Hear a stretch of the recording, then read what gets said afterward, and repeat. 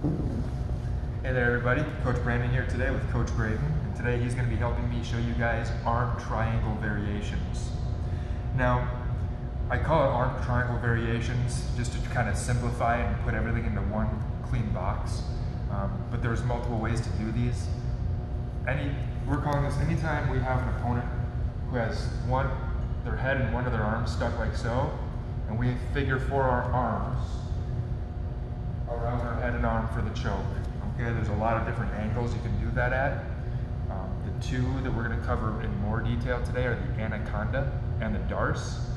I'd say those are the two of the most popular. We'll look at a seated arm triangle as well, which is a little less common, but still a great submission. And I'm hoping that we can squeeze in an arm triangle from the top position, mount side control, like the traditional arm triangle as well. It doesn't really fit in with the rest of the front headlock game, but since we're working on arm triangles, it seems like we should put it in there.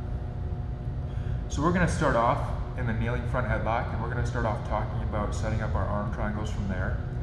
First, I'm going to show you guys how to do one basic arm triangle from the kneeling front headlock where our opponent remains on their knees.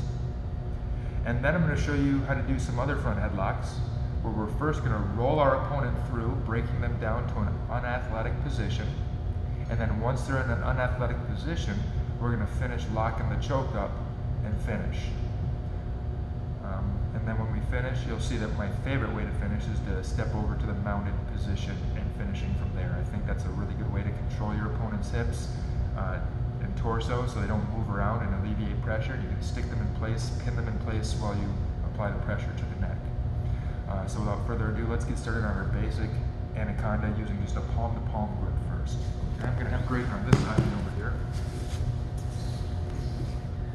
Let's come up to the camera. So we're going to start off front headlock position here. I've got the elbow drawn forward. Now, when would we use this position? It's going to be based on Graydon's primary defensive arm, on the position of this arm here. If Graydon's arm is back, retracted to his hip, it makes more sense for us to go to the high-risk position and start working our guillotines that we've been working. Sometimes Graydon will try to wrestle with me. He'll try to wrap around my hips and wrap around my legs. In situations like this, arm triangles don't really work very well because my body is keeping Graydon's arm away from his neck. If I try to push his elbow close to his neck to close his neck off, I can't because his arm is stuck here. So when Graydon wraps around my leg and around my body and leg and body like this, I typically go with arm in guillotines where I can fold my wrist around the neck and I can start to apply pressure to the neck here. So when do we use anacondas and darces? Well, we can force darces in a number of scenarios. I'm going to show you how to force the darce later. One of my favorite situations to work the anaconda is when I have an opponent who posts on my hips. When I have an opponent post like this and they're starting to try to push themselves away. This becomes a very good time now for me to apply pressure to the outside of the arm, get the hand off my hip, and I can break his arm here to the inside. Now I can put his neck and his arm together where I can apply his bicep and his shoulder into the side of the neck, and we can get that choking effect going.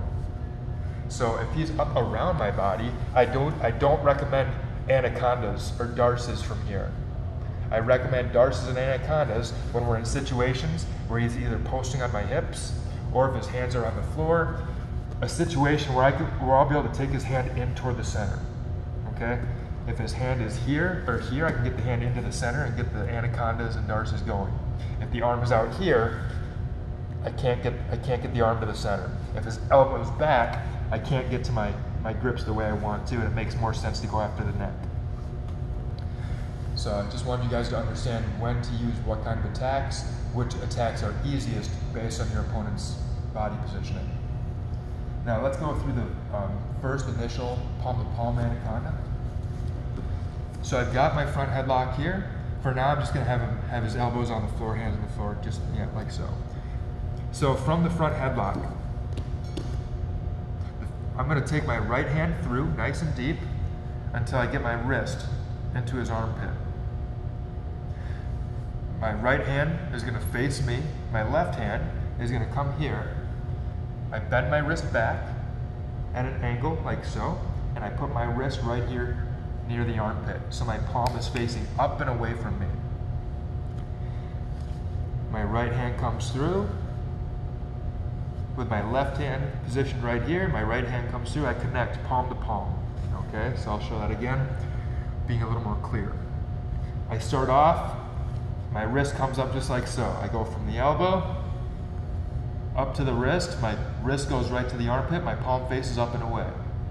My right hand comes through, I connect palm to palm, and then I fold my fingers over my hands. Now the great thing about this grip, I love this grip for taking the elbow in. I'm going to bring my left elbow down his arm like so, or my left wrist and elbow down the arm. And now I can use my wrist to pull his arm in. And I can take that arm in across the center line, so I bring it in tight to his neck where we get our chokes.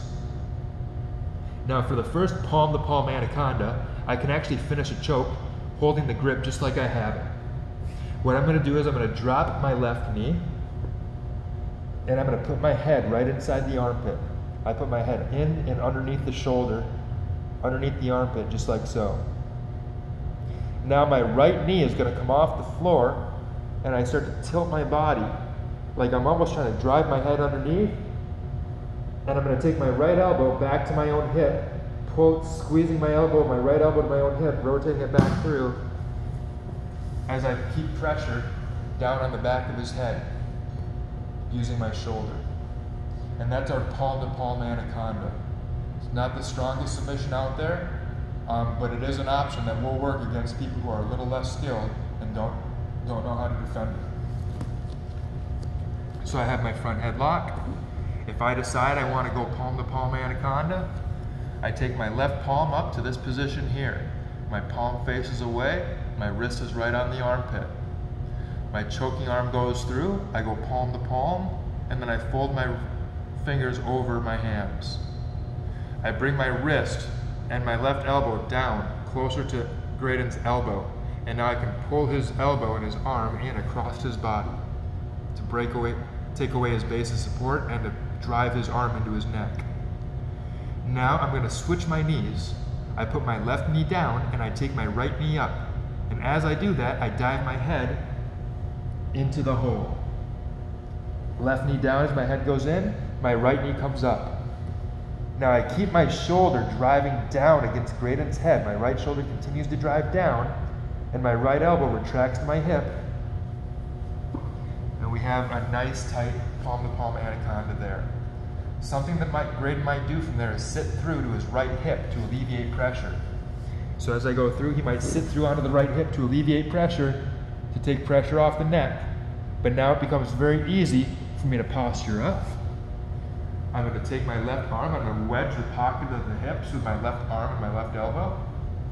I connect my left elbow to my left knee, and I step around, and now I'm ready to either take a V-mount if he turns and faces me, or if he turns and faces away, I'm ready to start putting my hooks in and taking the back.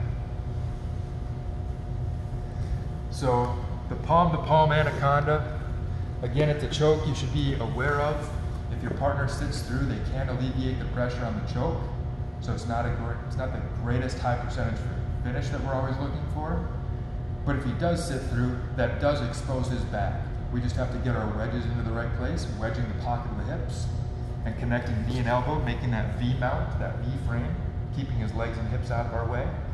And then he can make a choice. He can either turn away from us and expose the back, or he can turn into us and then try to frame and recover guard.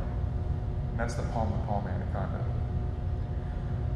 Next, we're going to go through the figure 4 anaconda, but you're going to see that I actually use the same palm-to-palm grip to roll my opponent through to an unathletic position. I'll use my leg then to control their elbow to help me transition from a palm-to-palm grip to a tight figure 4 grip. And we'll go over some nuances of how to make that figure 4 grip as tight as you possibly can. For this technique, we're going to move away from the camera a little bit because we're going to be doing some rolling. We're going to need some more real estate. So from this situation, I have my front headlock. Maybe he's posting in my hips and I decide, okay, it makes more sense for me to go front headlock than it does guillotine. I'm going to take that same grip, left wrist in the arm at the pocket of the shoulder here, palm to palm, and we take his elbow in so he has no base of support. From here, I'm going to put my head in the hole when I do my same knee switch. So my head goes in the hole, my left knee goes down, my right knee goes up. Now from here, I'm going to get both knees off the floor into a tripod. I'm going to take my right leg and I'm going to step my right leg through my left leg. I'm going to take my left leg, my apologies, my left leg, I'm going to step my left leg through underneath my right leg as I drive my head and my body underneath, and I'm going to pull Graydon through, bridging, putting him down onto his back and onto his shoulder here, using my palm-to-palm anaconda grip. Now right here, Graydon knows this is a bad thing. So Graydon's going to start maybe, just like, so he's going to try to frame with his arm, he's going to try to push his elbow back and get out. Back. Yeah, so you'll see the more I can keep his arm glued to his neck, the tighter the choke can be. So he's going to frame his hands together, pushing his elbow this way, so it becomes very hard for me to lock a figure four. Okay? So what am I going to do? I'm going to use my left leg to help. Graydon is going to make a strong elbow, so it's hard for me to lock a figure four. And I'm going to take my left knee. I'm going to take the pocket of my left knee over his elbow. And I'm going to use the strength of my leg to pull his bicep back to his ear. So even as he tries to frame with his two arms against the strength of my leg is going to win that fight. My leg is stronger than his arm. Now my knee is going to hold his elbow right where it is while I make a transition from a palm-to-palm grip to a figure four grip. I'm just going to slide my arm forward, getting my wrist into the pocket of my left elbow here. Now my left hand is going to come up high on the shoulder. People will grab their hand anywhere here. Don't grab anywhere. Bring your hand up high on the shoulder. I'll move my head out of the way, and I'll bring my hand up tight to the shoulder. And Graydon will tell you that when I do that, it takes a lot of the space out of the arm triangle. When I'm here, it's not nearly as tight. So I move my head out of the way, I bring my head as high up on his shoulder as I can, and I lock. Now from here, there's two ways we can finish this. My favorite way is to go to the mount position. I'm going to turn and look to the floor, scissoring my legs, putting myself up to my knees. From here, I step over to the mount. Now I'm going to take my right elbow, and I'm going to pull my right elbow back through the neck, rotating it in this direction as I apply the finish. Okay. So that's the mounted variation. I'll show you how to finish from the side too. Let's go to a supine front headlock, Graydon. So we're here. I capture the elbow. I make my same transition to my figure four. My head comes away from his shoulder so I can take my left hand high up on the shoulder. Now to finish, I'm going to bridge my hips off the floor, and I'm going to walk and push my chest into Graydon's head as I walk closer to his hips. Now as I walk closer to Graydon's hips, that's going to compress his chin to his chest.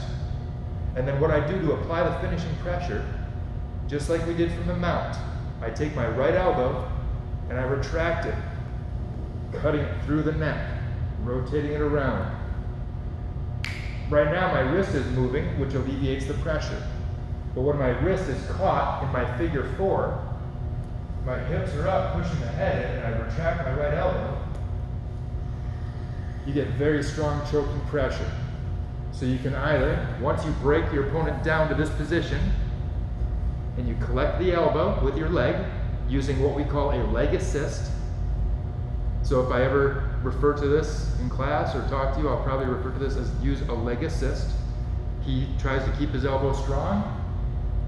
I use a leg assist to control the elbow. And I lock my figure 4. Now I can either stay on my back, bridging up, walk into him, and pull my elbow through. Or, if you can, try to step over to the mount. I'm going to turn and look and put my forehead and my nose on the mat.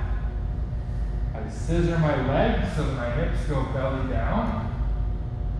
I drive my hips up, and I tripod up, and then I drive my left knee over, or I step my left leg over. And now from this position, I retract my right elbow for a strong anaconda choke. So that's our anaconda choke, palm to palm. I'm going to show it again from the beginning because you only saw the roll through once. So I'm going to show this again with the palm to palm using what we call the Olympic roll. So I've got the front headlock. I get my left hand in position. My right hand secures, and now I'm going to suck his elbow in. My head goes underneath. Now from here, I scissor my legs, rolling Graydon through to this position. Graydon's going to be trying to make a strong elbow here. I collect the elbow with the pocket of my knee, collapse it, and my knee holds his arm in place while I transition to a figure 4, getting my wrist in the crook of my elbow. Do not put your hand on your elbow. This is not going to be strong enough. This is a very weak grip. As I put pressure, this is going to put a lot of strain on my fingers. I want you to get your wrist bone to the pocket of your elbow here. That's how you know it's tight enough. So I use the leg assist. I come through, pocket of the elbow, and then my hand comes up high on the shoulder. Now we can come up, driving our chest in, retracting the elbow for the choke there. Or I turn chest down to the floor, tripod up, and step over, and we retract the elbow here. And that's our anaconda. Next, I'm going to show the Darce choke. The Darce choke is another arm triangle variation, but this time it's locked on the other side. Just for demonstration, kneeling front headlock grade. An anaconda is where the hands lock and connect on the side of the arm that's in. In a Darce choke, my arms are going to intersect and connect, let's rotate, on the side of the head. Here. Now we don't typically lock up the Darce from here. Once again, I'm going to show you how we roll our opponent through. Going here. And we lock up the Darce here. Once again, getting the hand high on the shoulder. Tripod up, step over, and we finish from that same mounted position. But just understand, the anaconda, the arms intersect on the side of the arm that's in. And on the Darce, the arms intersect on the side of the neck. Now the Darce and the anaconda look a little bit different, as you just saw. The breakdown was radically different. Let's take a look at the more common breakdown for a Darce choke. Graydon, let's have you put your head toward the camera. So we initially start off with our front headlock here. And I'm going to take my left knee in beyond Graydon's shoulder line. I'm going to take my left knee behind his elbow here. As I do that, look at how I start to move around the corner. I go from a situation where I'm lined up like so with Graydon, and then I transition to a situation like so. Now when my left knee comes around the corner, behind his elbow, behind his shoulder line, I'm going to put my ear on Graydon's back. I don't want to be postured up. If I'm postured up, my left hand won't reach. So as I come around, I'm going to keep my head on Graydon's back, putting my ear on his back so I can reach through and get my hand to the far side of the neck. Now from this position, I'm going to grip up. There are two grips that I like to use here. I will sometimes use a 3-finger grip, where I come in and I will wrap my hand around with my last 3 fingers, so just my pinky, my ring finger, and my middle finger, and my thumb here splits my index finger and my middle finger. This is a very strong grip. This allows me to pressure my elbow down on his head, for me to lift my left elbow and drive my left shoulder into him. And you'll see later, when we talk more about the breakdown, I use my left leg as a drive leg. So my shoulder's in underneath of his ribs as a fulcrum. I apply downward pressure on the head, and I drive off my left leg to crunch Graydon's chin to his chest and knock him down. That's one grip. That's the 3-finger grip.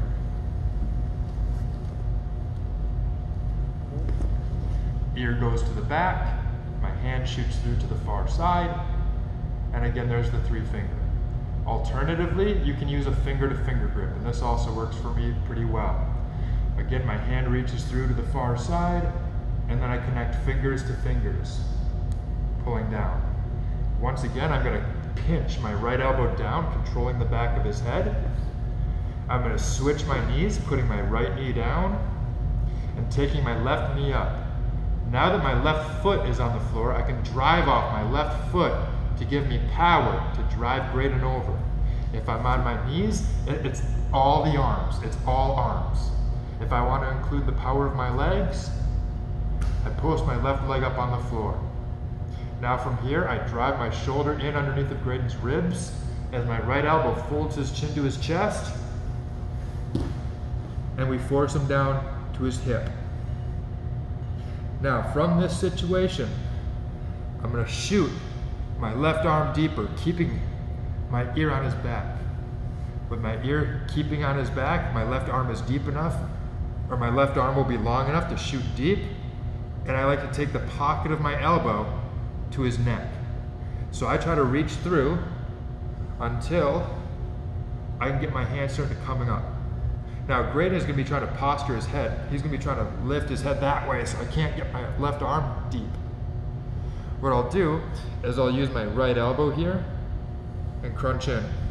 If that's not strong enough, look up, strong hip. If that's not strong enough, I'll come over and I'll take my right knee over my right elbow, and I'll use the strength of my knee and my elbow to fold his head in.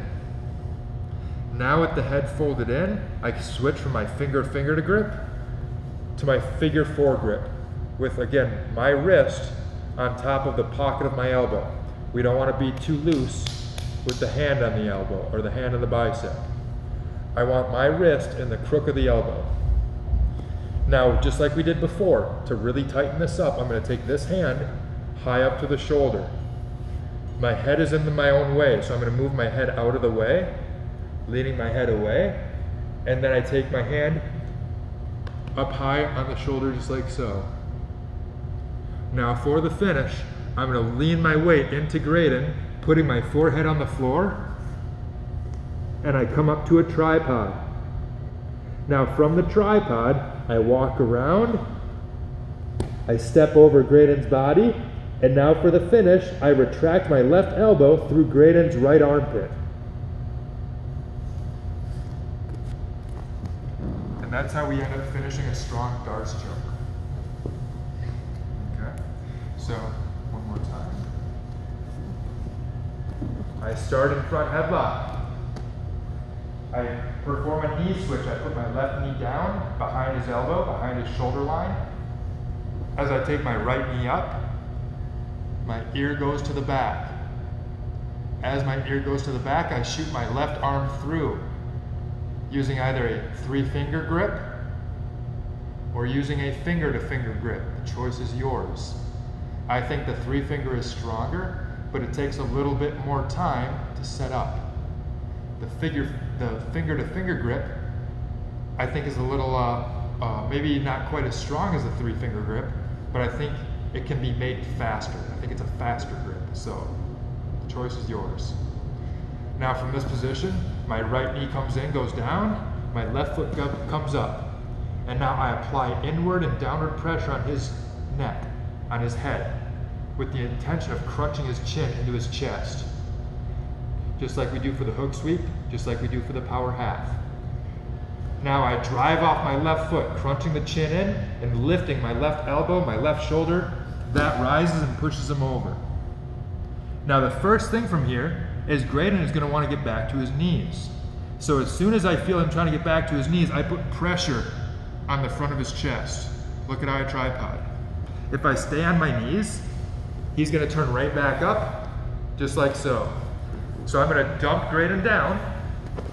If my knees come off the floor and I pressure into him with my shoulder. Now when he tries to go back to his knees, it's not easy. Now from here, he's going to be trying to look up. I'm going to use my right elbow to crunch his chin into his chest. If I need to, I'll use my right knee to assist. I'll use my right knee to pinch it on his head while I make a transition from my finger-to-finger grip or three-finger grip to my figure-4 grip. As soon as I make my figure-4 grip, my head moves away from his shoulder so my hand can come up high on the shoulder and lock and get as tight as possible. Now I tripod up, putting my head to the floor. I step over to the mount position, putting him flat on his back. And now from here for the finish, I'm going to take my left elbow and I'm going to retract it, pulling it back through his armpit for a very tight darce choke. There are some instances where you can finish the darce while still on your side. It is not as strong as the mounted finish, but because it happens enough, I feel like I should probably mention this, okay? If I have the darce, and he fights his way back up to his knees, you can sit through, trap his head, his arm, between or underneath his head here.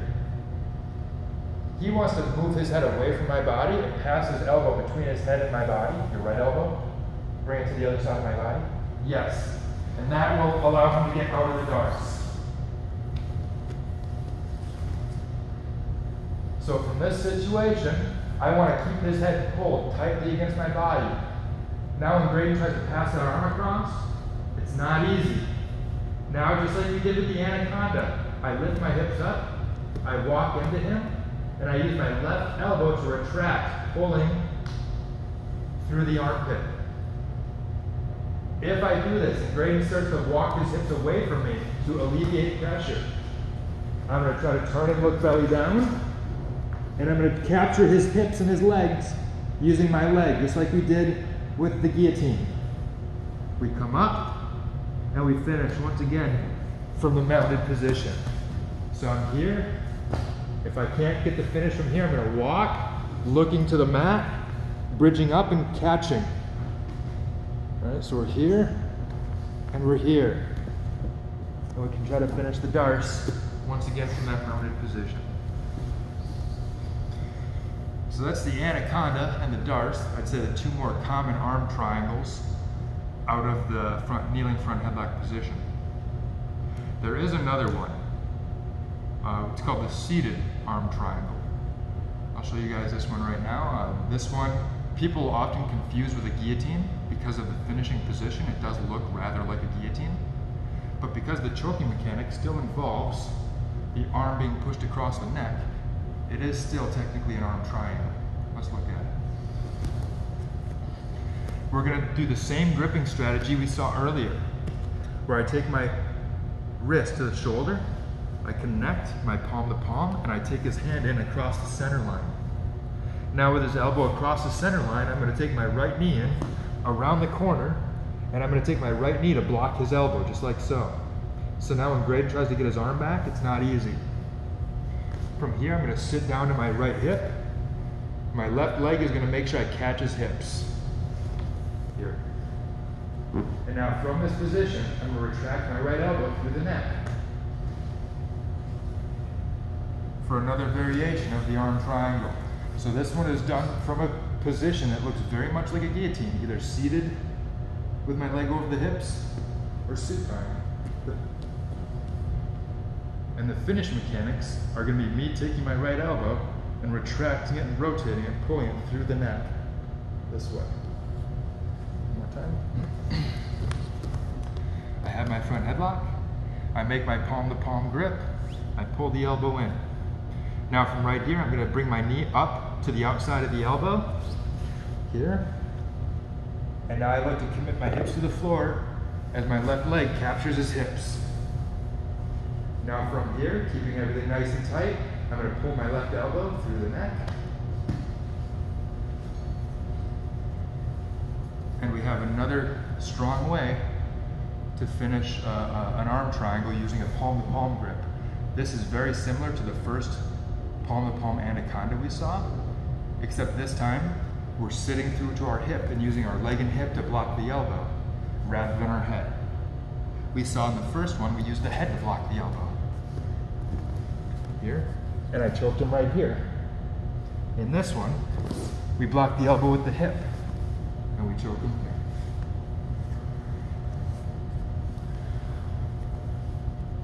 Now, as a bonus content, I'm going to show you guys an arm triangle done from the mount position or from a top position. Give you guys some of my thoughts on that. That can be a very tricky submission finish. And in some ways, it's a mystery that still eludes me sometimes. I'm sure we've all gotten an arm triangle in top position and struggled and squeezed and tried to find any which way to put pressure on the neck, and your opponent, when they strongly defend, can just sometimes find space. My contention is that when we put on the arm triangle from top position, rather than putting it on in a way where my elbow is so far outside my shoulder, I want to mimic a situation like all of our other figure 4 chokes, rear naked chokes, anacondas, and darces. I want to mimic a situation where my elbows are inside my shoulders, where they're in a position of power, rather than trying to squeeze in a situation where my elbow is outside my shoulders and now it's a lot weaker. Okay, it's a little trickier to do, but I found some ways to do it. Let me show you. So he's going to lay down in the mount.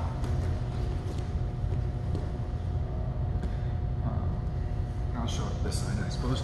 I get a right arm cross face, and my left arm comes here inside the elbow. We first need to use a mechanical trick called a ratchet. Okay? My left arm goes inside the elbow, and I'm going to walk with my hand, walking Graydon's elbow out and away from his body. Okay? Graydon is going to be trying to pinch his elbow back into his hip. He doesn't like that his elbow is being brought out and away. As he does that, I need to keep my hand glued to the mat so that when he tries to pinch in, the friction of my hand on the mat holds his elbow in place. And then we walk and we pull with our fingers. If I take my hand off the floor, I'm going to lose progress. So it's very important that as you make this climb, that you never take the hand off the floor in an attempt to strain